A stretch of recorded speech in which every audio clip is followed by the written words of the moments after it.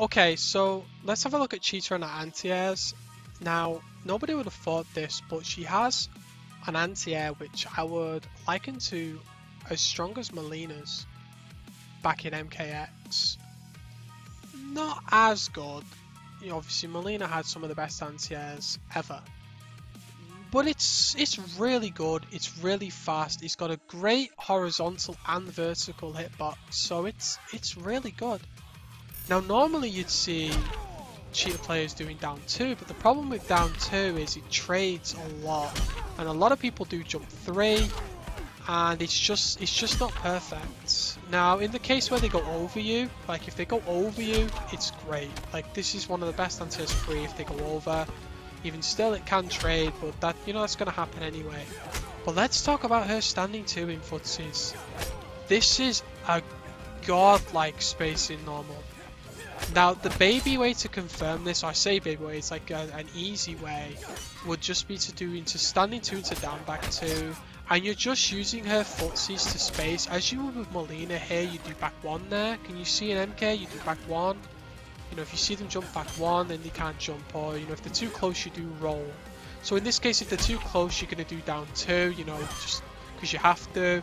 But if you can get that spacing against the opponent, you're going to want to do standing 2. Now, a really strong conversion, if you know, because they can't block in the air, that you're going to get it, is you can buffer in bounce cancel back 3.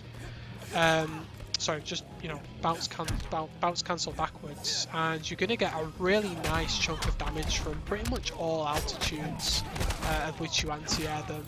There is a way to do it with a dive kick as well, so you can do standing 2 and then go into dive kick. Obviously this is kind of next level stuff. I've landed it there, I don't know how I've landed it, and you can even meet to burn further for more damage, etc, etc. Still 2 bars, it's entirely up to you, but I do believe this is what oh my god, that was godlike. This is what Cheetah kind of needs to develop. Having this kind of neutral game on Cheetah is nuts. Like, this is crazy. You can do 2-2 as well.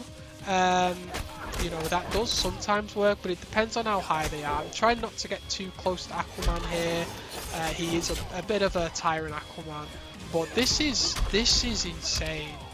For a character like Cheetah to have a normal this powerful with this much range, with the ability to hit confirm into big damage. Now obviously you're not going to see Cheetahs, you're not going to see them all doing standing 2 into dive kick straight away, but give them a year, give them some time, and they will be doing it consistently. And it's you know, it's one of those things where you have to be fast bounce, right? It's not coming out, I'm having to do it really quick. Give them time and it will come. The problem with down 2 as well is it's just not got the horizontal range to contest people jumping in, so by the time it actually comes into range, you often find yourself getting beat out.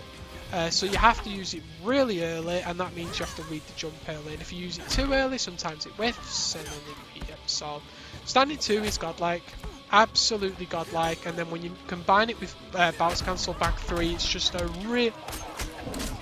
really easy damage. Now if I had this now in my knowledge bank, because I've only just found it literally today, if I had this in my knowledge bank from the start, I'd have won so many more games. Like, this is ridiculous, absolutely ridiculous. I love this, and it's fun as well. You know, if you're playing against someone and you're trying to land these cool little dive kick conversion, and not only does it look sick, it's, you know, it's not the easiest to do. You have to be very fast, and it's good fun. So I hope that people will sort of use it now and enjoy it, and enjoy Cheetah, and try and find more things to help her, because she is really cool. Thanks for watching, like and subscribe, and I'll see you next time.